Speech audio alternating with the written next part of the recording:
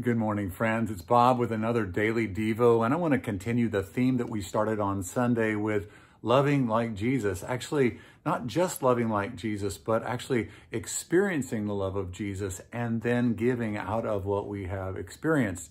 Now, I remember when I was a young believer, I was given a book called With Christ in the School of Prayer by a guy named Andrew Murray.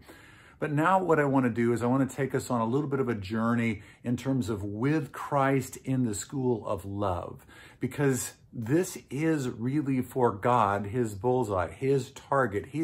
It's what he wants us to be excellent in. I think we choose all kinds of other things in terms of what the Christian life and the good life looks like. But for Jesus, it is loving God and loving others, loving God and loving others.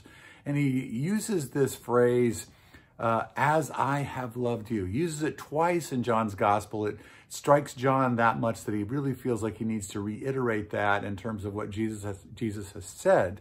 And this is a really pretty big deal, excuse me, that God has loved us in such a profound way, and that now that love has a kind of a reciprocity aspect to it, that God loves us, sends his son to rescue us, and then out of that, we become people that really love truly from the heart. We love deeply from the heart, as Peter has written so profoundly on. And in this, I think that we are on a journey into love.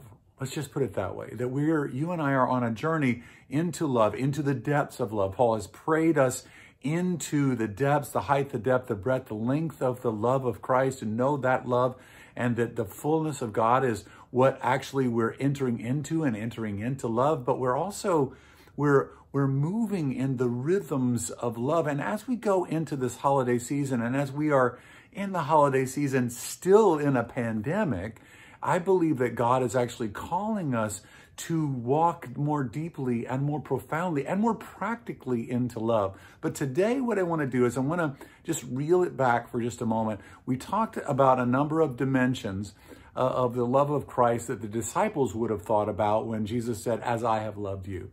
The first two were mercy and grace, that they received mercy from him and they received grace from him. And I want to just ask you today, for just a moment, to reflect with me for just a few moments on when has the love of God for you been manifested, has become real in tangible kinds of experiences and expressions of mercy toward you. I can think of a lot of times where I have blown it big time, and I have not received my comeuppance. I have not received what I was rightfully due me. In fact, I received something very, very generous and very kind instead of what I really had coming. That would be mercy. When you don't get what you deserve to get, in terms of your consequences, your results, when you don't get the harsh edge of these things from God or from others, you're receiving mercy. And that mercy is the leading edge of God's love, that we're not receiving what we rightfully deserve for our sins. Instead, that God is giving us something profound. So think for a moment, when have you received mercy, and how does the mercy of God find meaning and expression in your world? Think for a moment. How have you received mercy? And I want you to go back to that place. You've received incredible mercy. Now, out of that, we then give that kind of mercy. We move back into the rhythms of God, of his love, of his mercy, and we give out of that. That's the first thing. Then grace is sort of the flip side of that. If mercy is, and we're working with these working definitions here, if mercy is not receiving what you rightfully deserve, and grace is actually getting what you don't deserve, that is that someone is giving you a gift that is something that you haven't earned, that you haven't done anything to merit, that you haven't done anything to make happen, that has been given to you. And this is, again, the other side. Mercy is one side, grace is another side of the love of God for you and I, that God is actually giving us, he's giving to us in ways that we don't deserve. How have you received from God things that you totally didn't deserve? Think for a moment on that. Reflect on that. Lord, you have, wow, as I think about this, I think, I've got these incredible kids. I've got this incredible wife. I don't deserve either one of these things. The fact that my kids are as wonderful as they are, they're not perfect, but they're wonderful. That's just a gift.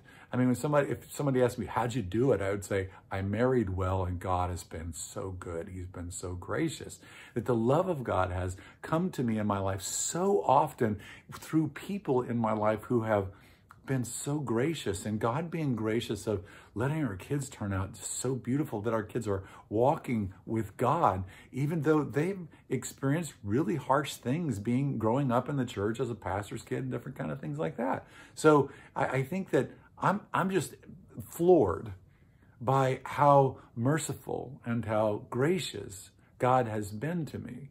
And as I come back to that, it really sculpts how I love others and how I view others, and where I would be tempted to judge, that I'm not as tempted, because I know that I have not received judgment for what I rightfully deserved as judgment.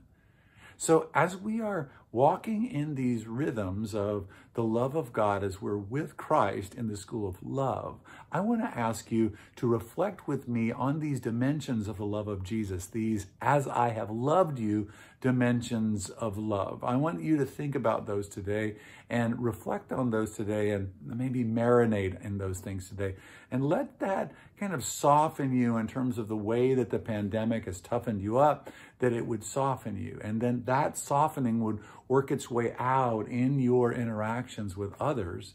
And as you do, you actually are participating in this circle of blessing, this cycle and circle of love that God has invited you and I into as his kids and as his co-heirs with Jesus. What are we co-heirs of? God's kingdom of love. So as we love this week, and as we seek to calibrate our lives to loving well, let's think about those things first. What have we not received that we deserved to receive? And what have we received that we didn't deserve to receive? Mercy and grace. I love you. So glad that you joined me today. Thanks so much, and we'll talk to you tomorrow.